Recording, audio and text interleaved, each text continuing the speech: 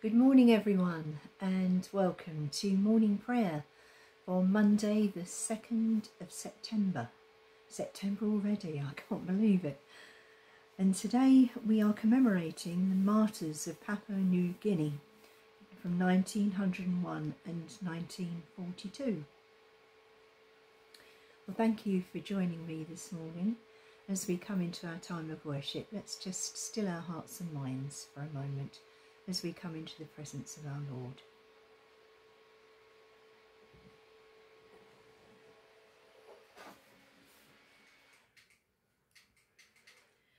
O Lord, open our lips, and our mouth shall proclaim your praise. Blessed are you, Creator of all. To you be praise and glory forever. As your dawn renews the face of the earth, bringing light and life to all creation, may we rejoice in this day you have made. As we wake refreshed from the depths of sleep, open our eyes to behold your presence and strengthen our hands to do your will, that the world may rejoice and give you praise.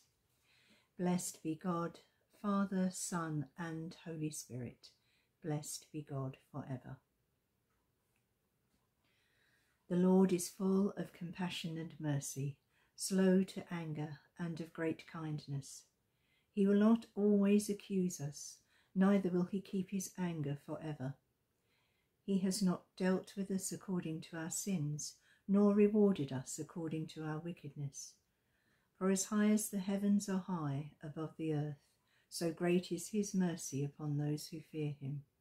As far as the east is from the west, so far he has set our sins from us.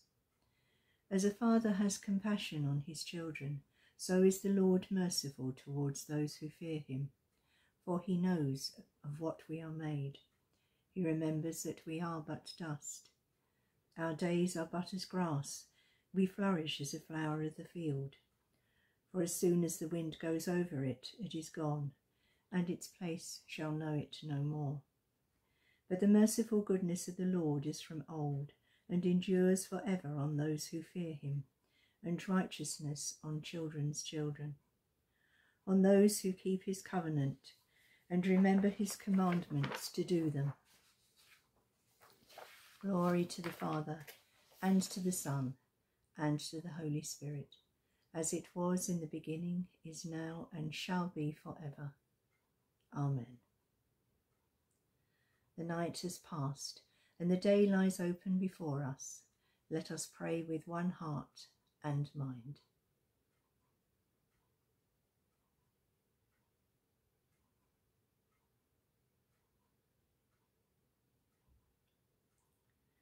As we rejoice in the gift of this new day, so may the light of your presence, O God, set our hearts on fire with love for you, now and forever. Amen. Well, there are 3 psalms this morning that have been appointed. That's Psalm number 1, number 2, and number 3. And I'm going to read Psalms 1 and Psalm 3, beginning with Psalm 1. The Lord knows the way of the righteous. Blessed are they who have not walked in the counsel of the wicked, nor lingered in the way of sinners, nor sat in the assembly of the scornful. Their delight is in the law of the Lord, and they meditate on this law day and night. Like a tree planted by streams of water, bearing fruit in due season, with leaves that do not wither, whatever they do, it shall prosper. As for the wicked, it is not so with them. They are like chaff, which the wind blows away. Therefore the wicked shall not be able to stand in the judgment, nor the sinner in the congregation of the righteous. For the Lord knows the way of the righteous, but the way of the wicked shall perish. The Lord knows the way of the righteous. Christ our wisdom, give us delight in your law, that we may bear fruits of patience and peace in the kingdom of the righteous, for your mercy's sake. Now going to read Psalm 3. You, Lord, are a shield about me. Lord, how many are my adversaries? Many are they who rise up against me. Many are they who say to my soul, there is no help for you in your God. But you, Lord, are a shield about me. You are my glory and the lifter up of my head. When I cry aloud to the Lord, he will answer me from his holy hill. I lie down and sleep and rise again, because the Lord sustains me. I will not be afraid of hordes of the peoples that have set themselves against me all around. Rise up, O Lord, and deliver me. O my God, for you strike all my enemies on the cheek and break the teeth of the wicked. Salvation belongs to the Lord. May your blessing be upon your people. You, Lord, are a shield about me. Shield us, Lord, from all evil, and lift us from apathy and despair, that even when we are terrified, we may trust your power to save. Through Jesus Christ our Lord. Glory be to the Father, and to the Son, and to the Holy Spirit, as it was in the beginning, is now, and shall be forever. Amen. Well, we have two scripture readings for today. The first one is 1 Kings chapter 1, verses 5 to 31. And the second one is Acts 13, verses 13 to 43. So the first one, 1 Kings chapter 1, verses 5 to 31. And I'm going to read Acts 13, verses 13 to 43. Paul and his companions set sail from Paphos and came to Perga in Pamphylia. John, however, left them and returned to Jerusalem. But they went on from Perga and came to Antioch in Pisidia. And on the Sabbath day they went into the synagogue and sat down. After the reading of the law and the prophets, the officials of the synagogue sent them a message, saying, Brothers, if you have any word of exhortation for the people, give it. So Paul stood up and with gesture began to speak. You Israelites and others who fear God, listen. The God of this people Israel chose our ancestors and made the people great during their stay in the land of Egypt, and with uplifted arm he led them out of it. For about 40 years he put up with them in the wilderness. After he had destroyed 7 nations in the land of Canaan, he gave them their land as an inheritance for about 450 years. After that he gave them judges until the time of the prophet Samuel. Then they asked for a king, and God gave them Saul, son of Kish, a man of the tribe of Benjamin, who reigned for 40 years. When he had removed him, he made David their king. In his testimony about him he said, I have found David, son of Jesse, to be a man after my heart, who will carry out all my wishes. Of this man's posterity, God has brought to Israel a Saviour, Jesus, as he promised. Before his coming, John had already proclaimed the baptism of repentance to all the people of Israel, and as John was finishing his work, he said, What do you suppose that I am? I am not he. No, but one is coming after me. I am not worthy to untie the thong of the sandals on his feet. My brothers, you descendants of Abraham's family and others who fear God, to us the message of this salvation has been sent. Because the residents of Jerusalem and their leaders did not recognize him or understand the words of the prophets that are read every Sabbath, they fulfilled those words by condemning him. Even though they found no cause for a sentence of death, they asked Pilate to have him killed. When they had carried out everything that was written about him, they took him down from the tree and laid him in a tomb. But God raised him from the dead, and for many days he appeared to those who came up with him from Galilee to Jerusalem, and they are now his witnesses to the people. And we bring you the good news that what God promised to our ancestors he has fulfilled for us, their children, by raising Jesus. As also it is written in the 2nd Psalm, You are my son, Today I have begotten you. As to his raising him from the dead, no more to return to corruption, he has spoken in this way. I will give you the holy promises made to David. Therefore he has also said in another psalm, you will not let your Holy One experience corruption. For David, after he had served the purpose of God in his own generation, died, was laid beside his ancestors, and experienced corruption. But he whom God raised up experienced no corruption. Let it be known to you, therefore, my brothers, that through this man forgiveness of sins is proclaimed to you.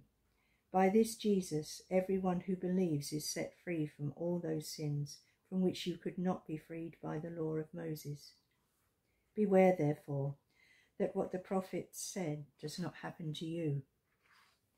Look, you scoffers, be amazed and perish, for in your days I am doing a work that you will never believe, even if someone tells you.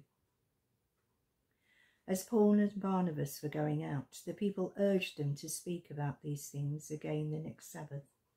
When the meeting of the synagogue broke up, many Jews and devout converts to Judaism followed Paul and Barnabas, who spoke to them and urged them to continue in the grace of God. Trust in the Lord with all your heart, and be not wise in your own sight. Trust in the Lord with all your heart, and be not wise in your own sight. In all your ways acknowledge him, and he will make straight your paths. Trust in the Lord with all your heart. Glory to the Father, and to the Son, and to the Holy Spirit. Trust in the Lord with all your heart, and be not wise in your own sight. And I will continue with the Benedictus. You have set us free to worship you without fear, holy and righteous in your sight. Blessed be the Lord, the God of Israel, who has come to his people and set them free. He has raised up for us a mighty Saviour, born of the house of his servant David. Through his holy prophets, God promised of old to save us from our enemies, from the hands of all that hate us, to show mercy to our ancestors, and to remember his holy covenant. This was the oath God swore to our father Abraham, to set us free from the hands of our enemies, free to worship him without fear, holy and righteous in his sight, all the days of our life. And you, child, shall be called prophet of the Most High, for you will go before the Lord to prepare his way, to give his people knowledge of salvation by the forgiveness of all their sins. In the tender compassion of our God, the dawn from on high shall break upon us, to shine on those who dwell in the darkness and the shadow of death, and to guide our feet in the way of peace. Glory to the Father, and to the Son, and to the Holy Spirit, as it was in the beginning, is now, and shall be forever. Amen. Let us pray.